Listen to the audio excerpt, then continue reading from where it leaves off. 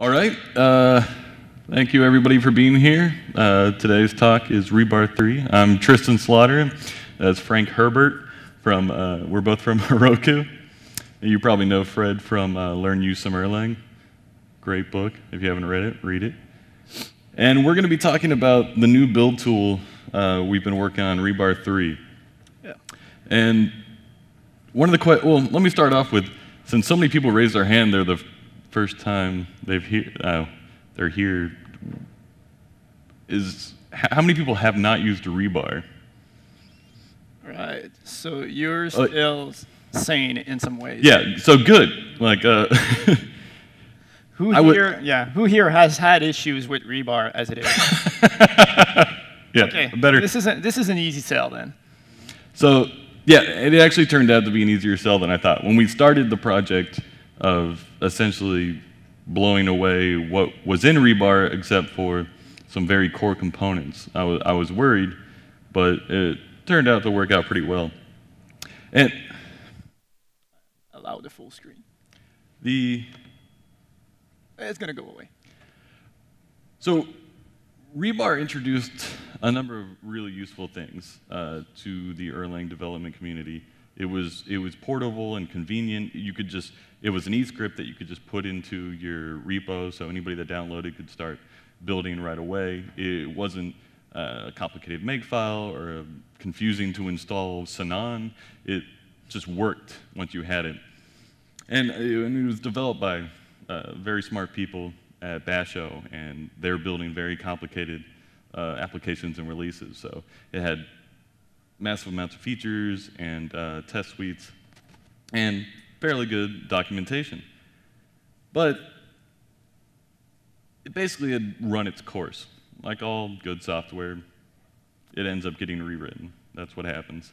And maintainership was handed over to Fred and I at Heroku from Basho, and we initially were just sort of maintaining Rebar2. Trying to maintain Rebar2. And it was problematic. One of the first things I did was close hundreds of tickets, I think, that were over 4 months old, and people were upset with that. Yeah, many of them were still valid, but there was like 150 of them open, and we had no idea where to start, so we just closed everything that was old, and if it was important, we would reopen them again. Turns out that maybe 80 tickets were closed for good that time, so ended up being good for us. Yeah, good, but it showed there was a problem in maintainership over the years, that it wasn't going places it needed to go, and features like update deps were simply completely broken, and they weren't going to be able to work in the current structure of how Rebar worked. So we knew we needed to start from a new place. And Rebar3 had some main objectives we started out with of, makefiles were everywhere. Everybody has a makefile for the Rebar because you have to do Rebar get deps, compile, all this stuff to do anything that actually works. A number of features like dialyzer aren't there anymore, so you have to have a makefile to have your complicated dialyzer command. We want to get rid of that. So you still might have a makefile for compiling your C code if you have a NIF or something, or if you have a really complicated program structure, you might even have Java in there and stuff. So you might have a makefile. But for the majority of use cases, you should not need one and should not have one. We also went with OTP or nothing. It discovers your applications and it builds them. And it knows what they are, whether they're dependencies or they're just your project apps that you're working on. No traversing into all the directories to say, hey, what is this? Should I compile this? Is this Erlang? Is this a protobuf? Is this whatever? No. OTP structure, find the apps, build them. We wanted to be so easy in that sense that there's no, if a command like compile needs dependencies, it will get your dependencies. You don't have to, it won't just complain, because everybody hates a tool that says, hey, you needed to run me to install dependencies first. I'm like, well, if you know that, why aren't you just running it for me? Just do it. You're a computer. And predictable. I think predictable is the most important one that we really focused on and Rebar3 had problems with is that we wanted predictable builds that would be reproducible everywhere. Yeah. And that was a major problem, especially with update depths and well, anything, because everybody used master for their dependencies. But that and extensibility, but predictability, I think, is one thing we're going to really hammer on, and Fred will talk about more in a minute. So the roadmap, we are currently at Alpha 2. So we've been at Alpha, and we've had a number of fixes go in. It's looking pretty good. I mean, we've got packages, common test, eUnit, all the good things with dialyzers back.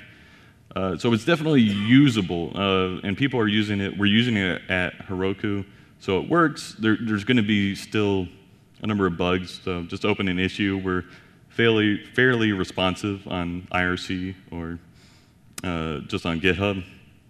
So hopefully we'll get any kinks worked out soon, and we can introduce beta and finally get to a final release, which the ultimate goal would be to be Rebar3 compatible with plugins. So any issue with proto buffs or anything we ultimately took out because it wasn't a core of compiling an OTP app, right, yeah. is there. It's ultimately very hard for us to maintain features we do not use, and we're going to have a very bad service, bad features, bad implementations if we do it that way. So everything that we personally don't use in any of our projects like that, we've taken out, and we expect plugins to replace them. So yeah, what about source dependencies? Source dependencies were somewhat working well with Rebar and somewhat working terribly. So part of the problems we had, well, they were a bit verbal. So we have this simpler form that's now introduced. You still can depend on something in Git with the Git protocol, Git with HTTPS. We kept Mercurial in place, HTTPS, and SSH. All of these are seen as equivalent, so you don't have the problem of trying to update a dependency, but because the format of the URL changed, everything explodes all the time. Now, this is a simple format, but it's not the one we recommend. And actually, if you use one of these, you're going to get a warning telling you to please one of these. So instead, what we want you to do is use, where's my hand here? Oh, there. So you can use a reference that points to a direct hash. You can use a tag directly for that to point at one of these, or a branch specifically. And each of these, I mean, can be mutable except the reference itself. So every time we do a checkout and lock the dependencies, we extract the underlying reference so that the next time someone builds it from the log file that we now build automatically, it's going to have the right revision that you want unless someone went and deleted that stuff. And those are really important for updates, because if you simply put a tag but you don't put that it is a tag, we don't know if it's a tag or a branch. So doing an update, we don't know if it means you're actually wanting to go somewhere else or it needs to stay the same. It's really important to have those if you want source dependencies to work correctly. Right, yeah. We don't really support anymore the one where you just replace the entire bit here by just master or the name of something. Well, we do support it, but you shouldn't expect good results from that. We want to keep it because of backwards compatibility, such as these features. So Rebar3 had all of these things where you can put a version, delete it, or raw dependency, or both. And we support it and we don't support it anymore in that we accept the format, but we just ignore it entirely. Rebar3 has a change in that we don't give a crap about your versions that you use. It's purely for people. The raw thing, we currently ignore it. No reason to bring it back that we've seen so far. But yeah, we just ignore it so that all existing libraries, or most of them at least, that don't depend on C or protobufs, can still build and can still be used. It would be very, very hard to drive adoption on a project that kills the entire open source community that we have so far. Yeah, library versions are hell. So I mentioned that Rebar doesn't use versions. We don't trust them. And the reason is simple, is that instead of having a new tool that we apply to the community and then people subscribe to it, we come into a community that already does everything wrong, which is the Erlang community. The branches we have are bad. The tags we have are bad. The app file versions that we have are bad. They don't necessarily match together. It's possible you have the tag v1.0.1, but inside the app file it's still in 0.9 and it doesn't have the v. The format is not the same. It's absolutely not usable, and it's hard to really describe what would be a canonical version for us to use on a source file. And if you go into places like Mercurial, a branch and a tag is somewhat vague as a reference. You can have both, but eh. So it's really, really hard. the semantics and taxonomy are not clearly defined in existing projects. People can do whatever version they want, and nobody in the community has told you before to please use semantic versioning. A lot of us are trying to do it, and we still do it wrong, but we're trying to do it, and we can't force people to do everything and please revisit all the versions of all the libraries in the world. People have suggested we do that, and I just told them that I don't have the time to do it, and Tristan doesn't have it either. So we just don't care about that. So you say I don't have a life, or that I don't have the time? Both. Really. Oh yeah, that means we don't do semantic versioning, and every time people ask us if we're going to do it, the answer will be no. Just as an example, we decided to go into HexPM because it's part of the package management we do. Tristan's going to talk about that. And we looked into the 956 libraries in there, and only 100 of them have a version that is not 0 point something. And semantic versioning, a version below 0 point something, means that you cannot infer anything about the version. You cannot use it to match anything. If you don't do that, well, technically, you're not doing proper semantic versioning. Semantic versioning also tells you that if the app is in production, it should be 1.0.0. So what we have is either a community that generally doesn't have a lot of production apps, or a community that doesn't respect semantic versioning, even if they have that as a policy. So we just don't trust versions. We don't trust programmers. We're a terrible breed of people. We just go without it. Yeah. So I have that little example. As someone who puts a lot of code in production that is not 1.0. Yeah, I mean, we probably do it all the time ourselves. What are you going to do? I forgot where it was. Fetching dependencies, yes. So instead of actually doing stuff, we have just recorded it in advance. Never do live coding. It will always fail. Record it. Right. OK. So we are in that file, and we declare dependency. In that case, it's cowboy with a given tag. It's going to be really simple. There's a package in there that we have that we know is in there. It's going to cover what Tristan's going to talk soon. So we have these two formats. We save the config file. You can ignore everything else that's in there. It's for different demonstrations. Oh, yeah. I forgot I needed to do that. Good thing I recorded it. That's some Vim. Yeah. Yeah, we add the dependency in the file itself so that we're going to be able to build stuff with it a bit later, but yeah. And then when we run to call it, it's just Rebar3, and you'll notice here that it's in the actual system path. This is something we want people to start possibly doing a bit more, which is stop bundling Rebar in every freaking dependency, because at some point you build a release that has 50 apps and you have 50 copies of Rebars and only one of them is being used. So if you have a Rebar3 to ship with an application, make it in the top level one that ships the system, not in all the smaller ones. If you have plugins and stuff like that, there's a way to configure it so it gets bundled with everything, and it's going to be fine. So we fetch dependencies. This is super slow because it was my connection back home. It's a bit slower than here, maybe sometimes. The internet's farther away in Canada. So you see here, Cowboy was being fetched entirely fine. Cowboy depends on cowlib and wrench and doesn't use the notation for branch or whatever like that. We get the warning, and then it compiles the other code, compiles all the dependencies in order, and then my app is built. What's interesting is that we have this application structure that we decided to use because we're very, very fed up with Rebar just putting everything at the top level dependencies, having to maintain an annoying ignore file. Everything is in _build. So when you go in there, there's a default build, and all the libraries that we have compiled are going to be in that one, and then it's done. Everything else is on the top level. You just have to ignore that directory and nothing else. Any questions about that? Yeah, I meant to start at the beginning. It's like, if anything seems weird or wrong, bring up questions now. We'll have Q&A at the end, but just don't wait if something strikes you as very wrong. Yep.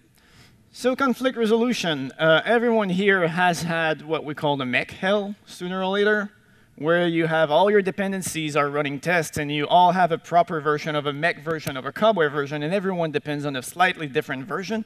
And Rebar3 explodes in your face and tells you that there's a conflict, please resolve it, and you have to go and fork everything, put them all on the same version, and try to fetch them again. It's a terrible experience overall.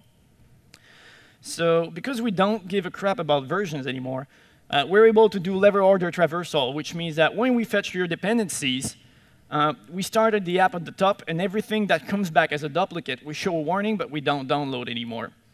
That gives us something that is entirely predictable. So if I have this application in pink, what was it? No, it's anyway, and then I have the dependency A and the dependency B. In order, A is going to be fetched, B is going to be fetched. I'm going to look at the children of these applications, then I'm going to look at C, then at D1, and I'm going to build them and fetch them.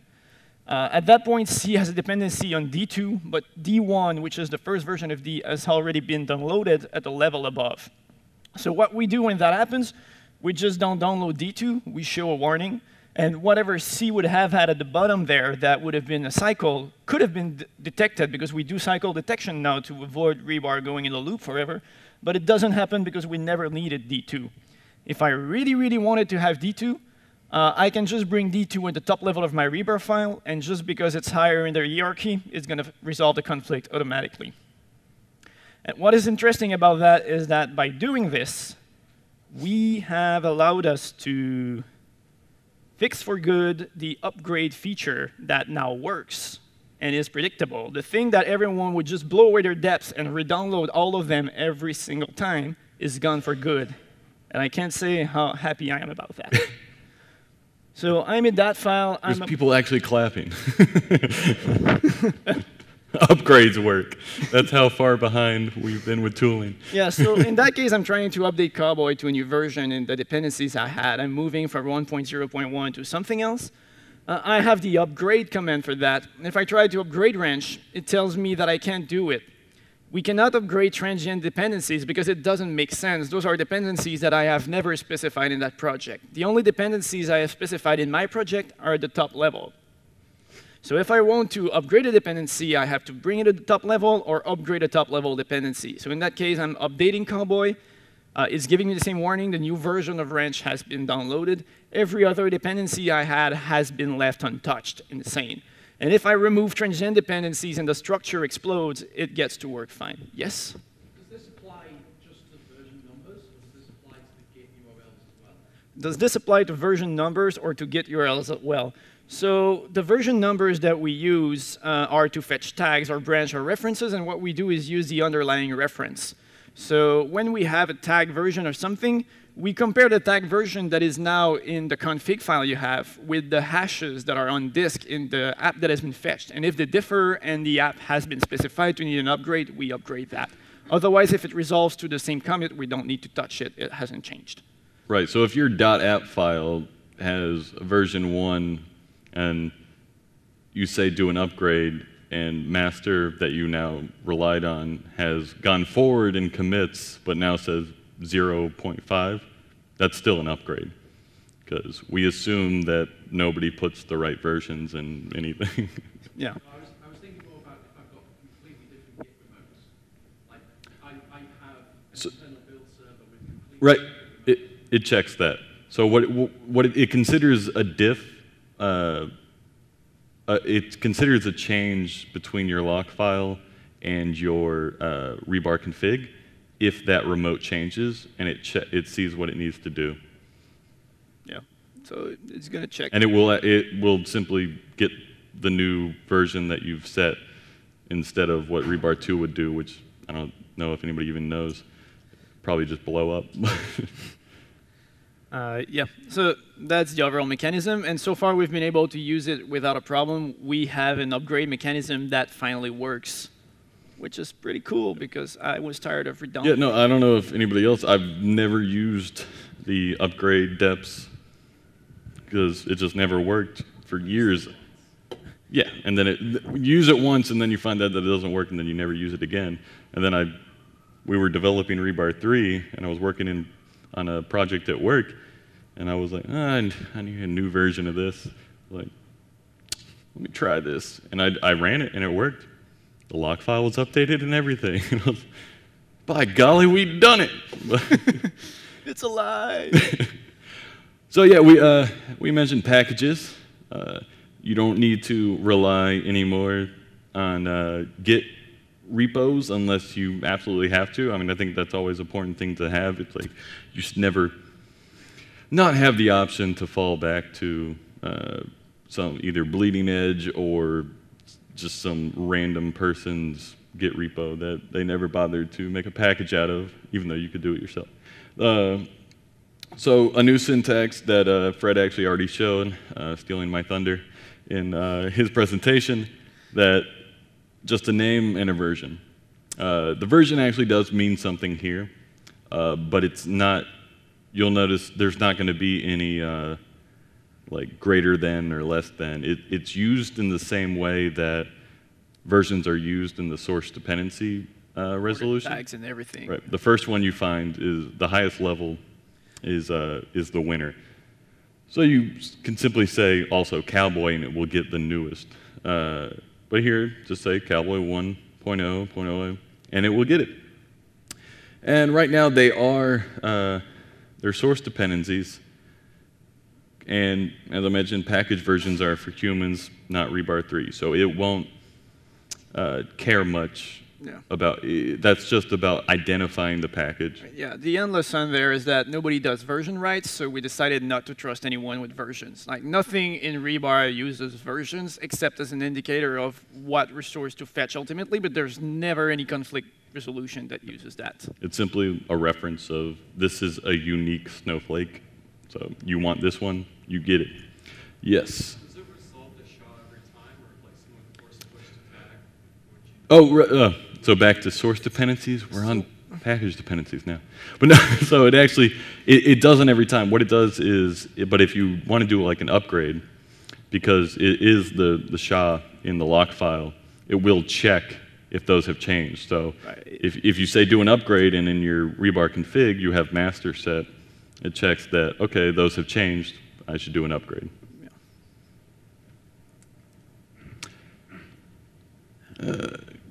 Yeah, all packages go into your project directory. We're keeping the same, basically, sandboxed environment that everything is installed to _build, and that's what you work from. Yeah. So if you're actually using Rebar, there's a couple useful commands. Packages will list all the packages that are available. If you do this today, you will get a whole bunch of Elixir packages that will not install. I mean, they'll download and they'll fail to compile. If someone wants to write a nice plugin that makes that not a problem, if you really want an Elixir package, that would be awesome. Just saying. Update, it will update your package index. An important thing that I'm very strict about is it only goes to the internet if the user asks it to. So so running compile will go to the internet because the user has asked it to compile something that it told it these are the compile dependencies and they are on the internet. But other than that, it will not, except for like update, which will fetch the new registry and change what packages are available. And all this is based on HexPM from Eric right there. A really great, it started as an Elixir package manager, and we're hoping to combine forces for the greater good. And less work for ourselves because we don't have to write one from scratch. Yeah, we're also lazy. Yeah. But yeah, it'll be, yeah. They've done a lot of great work in, whatever you think of Elixir, they've done a lot of great work in tools, not just in package managing, but building. That is great to be able to unite forces and really move this along. We've done the same for releases with HexRM that uses RelX, and we've been communicating to try to make that as good of a combination as we can, which I'll be talking about in a little bit. Right now, it's all source-based, so still when you get your package, it compiles it. My dream world is binaries, which I found has been the greatest pushback from the community on, which I found odd. Like, if you have an OTP app, I want an OTP app, and it's beams. I rarely have special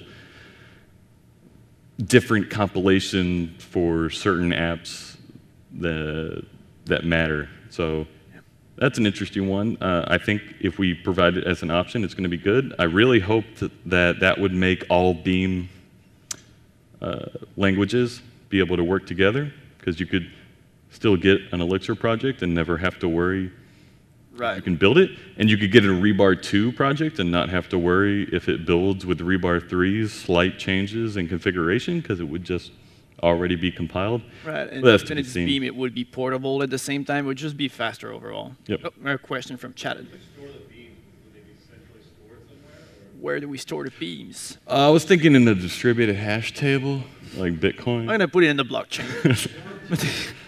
Well, right now, I mean, it's the same. Eric's already been working on some of this for Hex. I mean, it's all stored right now in S3, but I mean, it's an interchangeable storage layer. But yeah, right now, packages are stored in S3, and the Beam ones would be in the same place. Yeah. But yeah, I mean, there's obvious different buckets and stuff like that, keys. Yeah, there's still work ongoing for that, and you can use packages and source dependencies at the same time in the same project. That's why they use the same resolution rules. And at the same time, a source application will always have the precedency over a package application. Yeah. Yeah, I skipped that point. Yeah. Yeah, that's an important one. Yeah, Zach? Say no action on binary. If we will be able to say no action on the back. Put it at the top level. Yeah, you need to put it on the top level if you want that. That's the override mechanism we have. You want it top level. You want it to be taking precedence. You put it at the top level, because otherwise, Rebar3 just goes through source dependencies and then package dependencies to fetch what is not there yet. Yeah. That's going to be the answer always too. I mean, how do I get it to fetch this one? Have you tried putting it at the top level? And yeah, I mean, eventually it will be nice if more people end up moving to packages. We won't need to worry about that, and source will always be there. But if we had to flip that mechanism at some point, there's never a way to get back to source dependencies. Yeah, but I think it's an important point to mention, to make sure the transient dependencies are still overridden by source dependencies. So if you're using package cowboy, you can have a specific source ranch, and that will be used, and it won't be overwritten by the binary package. But you'll still get that binary cowboy. Right. But yeah, overall, if you want to configure something special, it goes into your top-level configuration file. So at that point, you just put the dependency you want there, and you get the same result. So yeah, what about the test depths? We mentioned our friend Mech a few times. There's proper that's kind of the same. You saw in the little screencast recording thingy that we have this kind of big blob in there. And this is a new configuration element that Rebar3 understands that is called profiles. And the profiles lets me specify particular overrides for a given runtime environment. So I can decide to run my operations as a production compilation step or something, and then, or a production release, and then Relax will start including everything in OTP in my stuff. If I want only test, I can override the dependencies and specify that I want Mech in there. And what will happen is that we have the fancy pants algorithms that lets us merge these prop lists in a way that seems to work all the time. It seems to be repeatable. Yeah, it seems to be repeatable. We haven't managed to do a proof by exhaustion yet. But so far, it seems pretty OK-ish. We're waiting for quick checks from Jesper to prove it.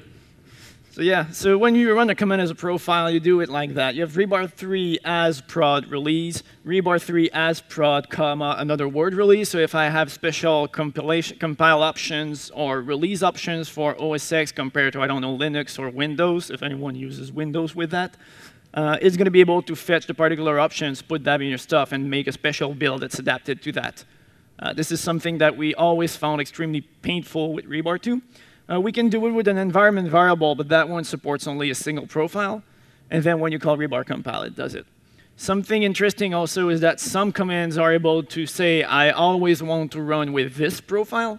So commands like common test or eunit will specify that they run in test commands. So if you do rebar ct, it's going to know in advance that it needs to fetch mech, even if you hadn't done it before.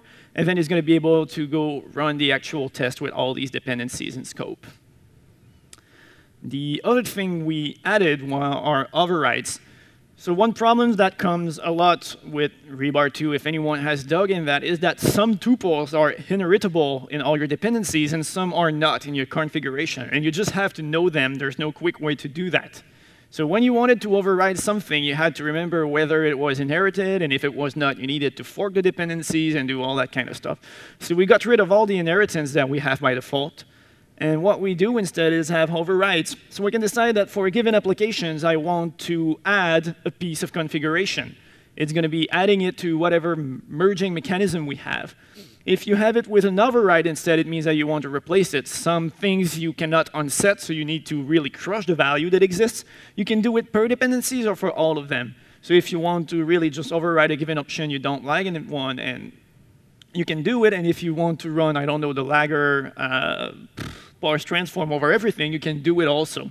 So with overrides like that, we're able to crush all the configuration of transient dependencies that you need to actually update by mentioning them.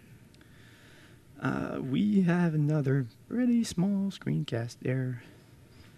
Yeah, I think that was an important point of a number of things that the configurations stayed the same with Rebar3, but a number of things that Rebar3, some people might have worked around because they were annoying or intricate features that worked for them in certain situations are going to be some of the pain points in upgrading.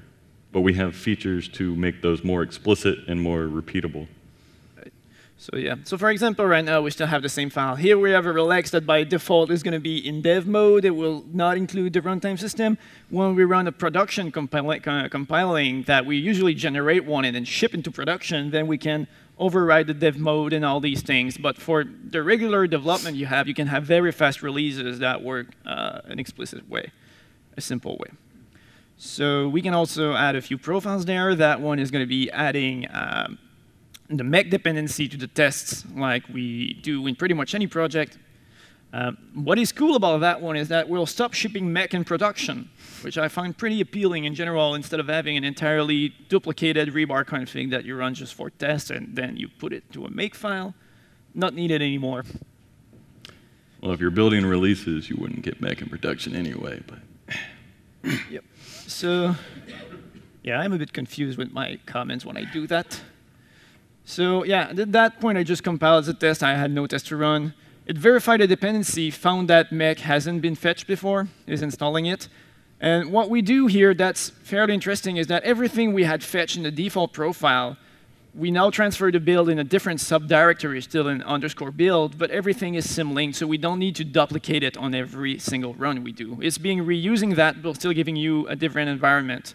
So when we look at the whole thing, we have the default profile that's at the top here of the screen, and then the test profile is just symlinking to that. The app is compiled anew for the top level, and mech is added specifically in that one. So each sub-profile has its own stuff. It can have its own plugins. All the builds are independent like that. And if you use a command like rebar shell, you will be able to have all the things in your path according to one. So you can have a shell for your test cases, a shell for everything regular, and all these comments take care of these profiles.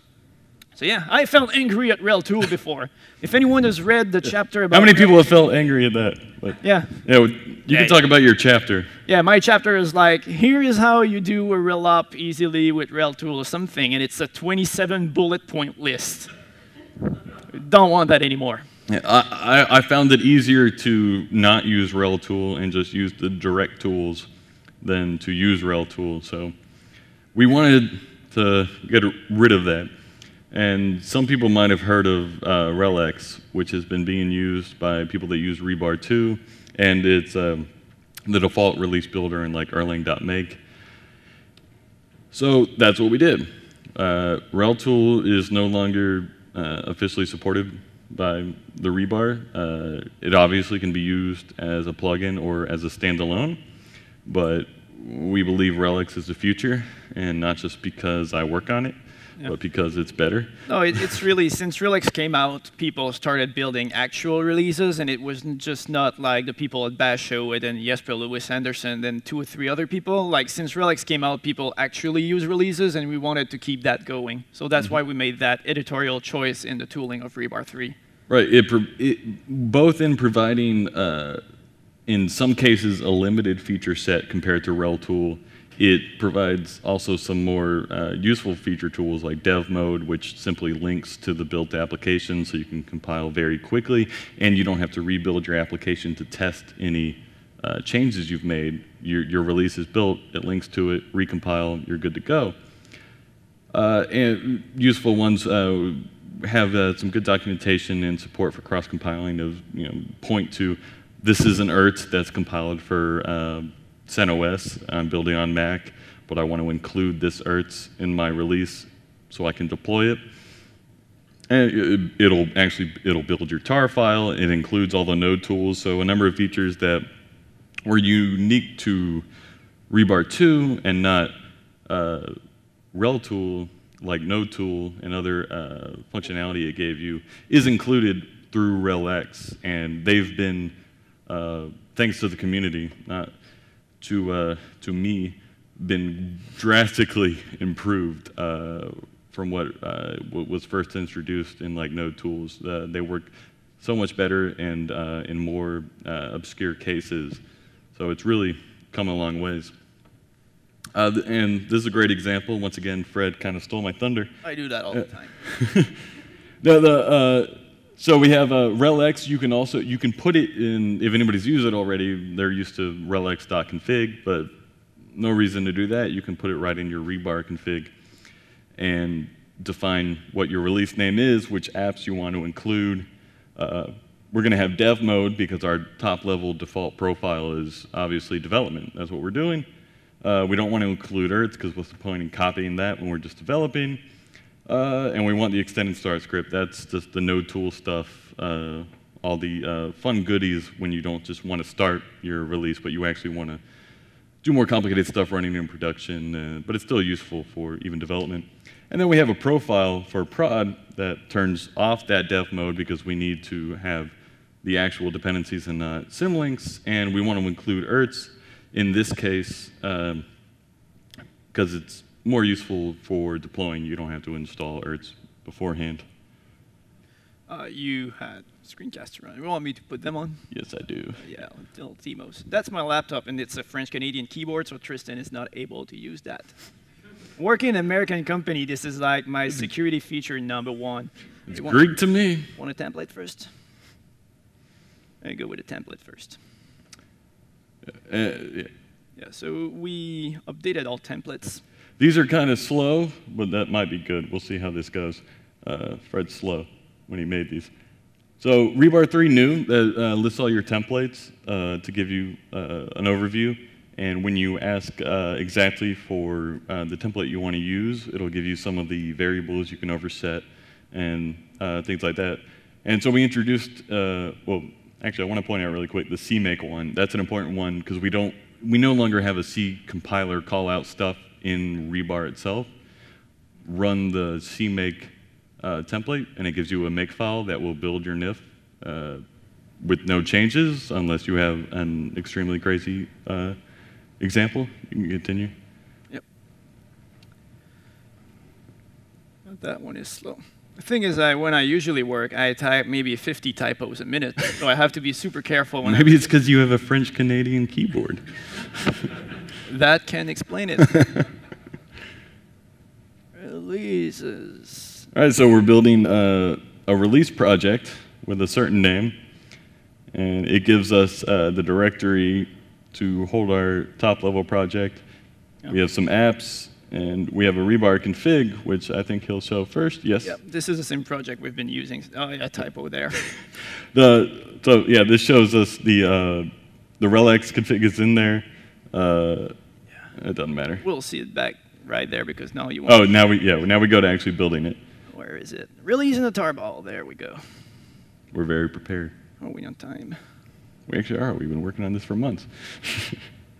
There we go. So we're all right. So now, yeah, we have the project, and we're going to look at the Rebar config to show that the release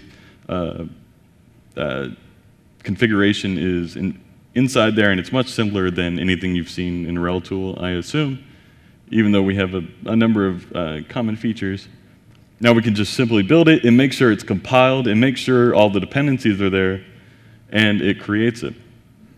Yep. And we can also now quickly create a production tar, which we just link because we already have those.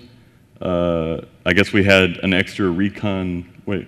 Oh, that's the example application I built and already edited the entire thing. We just showed the screencast in the wrong order. Right. So now that includes ERTs, and we have a tarball that's deployable, and it's right under our build prod for the profile, release, and name of it directory. So there's our toolbar, ready to go. Yeah, and that's ready to deploy. So that's how simple releases we have tried to make. Really, I don't know how we're doing at times, so is that it? Additional features. We've got a website with documentation, and we really, yeah.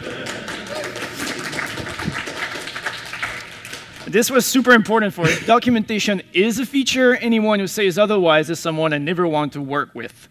Templates, have we shown them? Common test eUnit is in there. We've got edoc, xref, the shell is in there, clean, early DTL, scriptized dialyzer. There's a few more. Show the website. Yeah, I'm going to the website. Yeah. So you don't just think it's a right. GitHub gist thing. So you can download it nightly from there. We've got access to the documentation.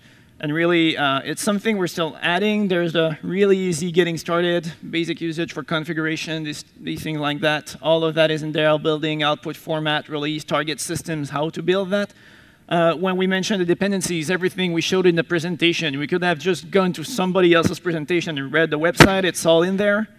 How we resolve conflicts, things to do, how that stuff works, it's all explained. We've got tutorials to write plugins because really I don't want to maintain everything all the time, and neither does Tristan. So you write plugins, please, how to do them. And really, the plugins, maybe I'll take a bit of time to show that, are really, really simple. I'm going to go with the video instead. It's going to be a bit simpler. And then we're going to go with questions. Oh, page exists. Stop trying to be... Plugins. All right. It's going to be simpler that way. So this is using a plugin I wrote for a demonstration that's on a website. So if you want to add a plugin for any project in Rebar, you really just go plugins, and it's the name of the plugin is provider to do. There's a Git source file. It works like any other dependency, and that's it. Like it's on the branch master on Bitbucket. And if I call to-do, which is the command that's registered, Rebar knows about it, fetches the thing. You don't have to download them. Even if you don't use that command, Rebar knows that it needs to fetch all the plugins before it proceeds forward with the building of the project. And then it runs the plugin, tells me that in the application I have a to-do somewhere in there. So if I go, well, yeah, typo again, French-Canadian. Help to do, automatically every plugin we have has help that is included, linked, and integrated into the system for whatever we do. The plugin is stored in a specific profile. In this case, it's a default profile. It has its own source file. And we're going to look at what a plugin looks like. So what we have here really early on is how you start a plugin. We have 3 callbacks: init, do, and format error. That's the only thing you want. We have the dependencies, which means that for this plugin to run, I want all the dependencies to be fetched, installed. I don't want them to be compiled necessarily because I only look at the source stuff. All these dependencies that you can have are documented on the website if you want to build a plugin. I choose the name I want to have, the module, if it can be called, the example on how to call it, and do everything. And then please run. Yeah, the documentation is in there. I call add provider, and that makes it work. The do one is really based on that simple function call. We pass in the entire state of Rebar. There's documentation, again, about how to use it, how to extract all the application. But for example, project apps here tells me that all the applications that are at the top level, the user applications that are not dependencies, I want to fetch these. And in that case, it's source deps, because I don't care about packages in that one. And for each of them, I run something. So really, that's a plugin that will go over every source file by running the function over them. Format error is simply outputting stuff. And that's it. This is a plugin. You host it somewhere, you put it into your project, and anyone is ready to contribute. Really cool feature we added with plugins, though. And let me get back to slides, because we had a bit of time there. Common behavior, we have added load namespace. So if you are in charge of a language like LFE, like Elixir, like Affine, like anything like that, or you have a suite of tools like Heroku, we have a suite of tools we could want to create Rebar projects automatically, you can give a namespace to your project, and then you can reuse the commands that already exist. So LFE compile can define its own compiler. It can call the default compiler that we have. It can use its own. That lets you have your entire suite of tools without having to have the command LFE compile, LFE something. It just compile. You can run them and everything like that. It works with profiles. It works with anything. And it's just an option that you set at the beginning that tells you, I operate in this namespace as a provider. So if someone at some point wants to introduce features to upload packages, you could have the package namespace and then package create, package update, package sign, and all that stuff, and we don't have to care about it, which is really a great feature in my opinion.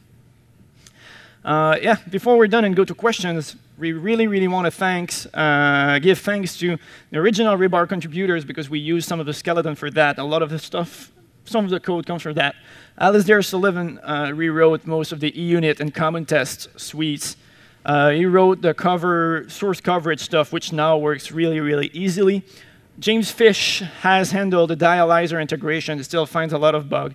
Eric has done the hex PM work. Omar Jordan Yassin has been someone at work who did a lot of trial with stuff, made early versions of a lot of the providers we have. Kelly McLaughlin is someone on GitHub that keeps finding really tricky bugs, and we're super thankful for that, and a bunch of other early users.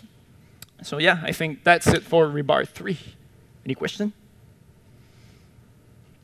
Yes, Zach. Does it only support Erlang 17, or does it also support? Does it only support Erlang 17? No, we're going 2 versions back. And instead of doing like Rebar2, which went back as something like R15 or R13. R13, we only want to keep going 2 versions back and eventually move forward because it's something we want to be able to install globally and eventually use the newer features for ourselves. I think it technically works on R15, but we won't accept patches that complicate code in order to support versions more than 2 back. Right. We don't want the Rebar code to become legacy because we want to support legacy code in it, basically. Any other questions? Yeah? I'm not sure I understood that part, but would it be easy today to have a get the depth from a cache? Oh, okay. So would it be easy to have a get depth that gets them from a cache? Right now, the way it works is that to make it easy to add new formats to fetch depth, there's a kind of internal interface for that. I think we would need to have a specific Git provider. We couldn't even just call it Git-C for Git cache or something, and that one could specifically save a local cache. Wait, do you mean any dependency, not a Git dependency, but to get any dependency like a package or Git or Mercurial that's already been downloaded, so why don't we store it somewhere? Yeah, it's a feature I always have in mind. Yeah. Where do you put them and how do you make sure the user knows that when they've run out of disk drive, it's because they have secret packages somewhere? It hasn't been a priority so far, but right. Really what we have as a feature for fetching a package, it's really give me the version, give me the lock hash I want to save, and give me the package itself, or give me the content itself. So whatever you can put in there, there's nothing that tells you go download it from that URL. It's really here's a source, give it to me. And if you want to override that to use a local cache, it's probably fairly easy to do. The other problem that I always ran into with that one is with packages that have a version number that is fairly simple with Git. I mean, you have to make sure you have the ref. You probably want to go based on that. And then it's a little more complicated when it's branches and stuff like that. Yeah. You want to like you want to make sure it's actually like the version they want. Yeah. But with packages, as people move to that, it's probably going to become more simpler to have a cache locally that you just, oh, I've already got Cowboy 1. Let's use it. There's a lot of new behavior in there also. And as we said, we wanted predictability. So before adding these features that I think are not vital, but are very nice to have, we want to make sure that basic behavior is at least stable and predictable for everyone. Because after that, it's a lot of different bugs to try to fix. Yes? Is there anything that needs to be done for compatibility with Mix? Is there anything that needs to be done for compatibility with Mix? I haven't touched it. Do you mean running Mix? What do you mean compatibility? Just wondering if we've. Is there an issue with that, or like is there going to be? I mean, they don't work together. Yeah, Mix, in the sense of one, it would be good if there was a plugin that would use Mix to compile Elixir depths that was usable from Rebar3. That would be nice. It would be nice for Mix to be able to use Rebar3 to compile. And like Hex, for example, there's still work to be done. You can't yet upload packages and stuff like that. You still have to use Hex or Hex through Mix, but we're going to have time for one last question, so fight to death for the last question. I see 3 people. Which one? I don't know. Okay, you kept your hand longer in the air. You're more motivated. You get Yeah, we already talked to you earlier. Okay, so as a library developer, faced with the situation of I probably want to use Rebar3, but people who might depend on my library might not, or might not be ready to upgrade yet. Are there any facilities for me to have a Rebar3.config that I can use and a Rebar config that it does a minimal amount of stuff? So Depends on the features. I mean, you don't need, they're both Rebar config. they're both Rebar config. So the elements that are Rebar3 specific are going to be ignored by Rebar2, and the elements that are Rebar2 specific are going to be ignored by Rebar3. So the source format you can, for dependencies, you can specify the same thing. The Erlang ops format is the same. You're going to lose the usage of profiles if someone goes back, but usually it should be both backwards and forwards compatible. NIFs and protobufs are an exception. You will have to use the compile hooks and different stuff in there with plugins. But yeah, plugin usage is not going to be exactly the same because they don't have the same interface and all that stuff. But mostly dependencies and everything else should work. Fairly straightforward for the vast majority of projects. We hope to make it easy enough to upgrade that everybody just does it pretty quickly. As long as all I'm concerned about is they can compile it, fine. They should be able to do that because they both at least try to support OTP applications. I mean, you might have to change your config to make sure it's Rebar2 compatible, but you'll be able to use it in Rebar3 to have all the useful stuff. All right, well, thank you very much. And